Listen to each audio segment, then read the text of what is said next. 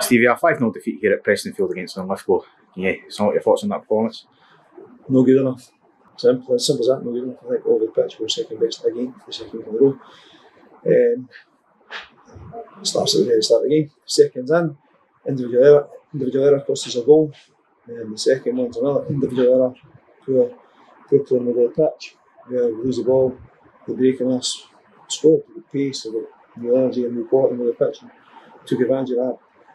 We go at the pitch later on in the game. In fact, for about 10-15 minutes after they scored the second goal, we struggled. We actually struggled to get up to the game, get up to each other, and we were nothing like what we can be. And we got a wee bit of possession, kept a wee bit. It was a comfortable possession for about another half. Eventually, we felt much chance and got a wee corner, which we scored for, and they breaking a penalty. Again, that's an individual error. Starts with a bad pass for Gregor, then he makes a bad challenge for the penalty. Luckily, they miss a penalty. We go at half time, and we generally think, by the way, we're still on this. We shouldn't be, we're still on it.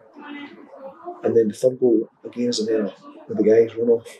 And he's run off for quite a distance with the left hand side. He actually trapped, and it wasn't a trap, and score. And it's 3-0, and they push a cheek up again for a second. In that kind of situation, I expect my players to say, come on, no more. And I think there wasn't any of that. It was too, go and play, get a goal. Instead of going, I don't remember that. We're going to do that.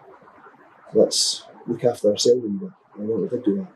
I think we allowed them to really dominate the game, and 5 was actually quite flattering for us in the end because we were too open, we were second best, and I think guys out there, I don't know the names of it, there's guys out there who are hiding and that's the change.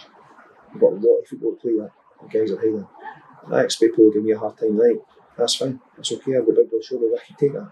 However, please remember, it's not the management team or the coaching team crossing the right line.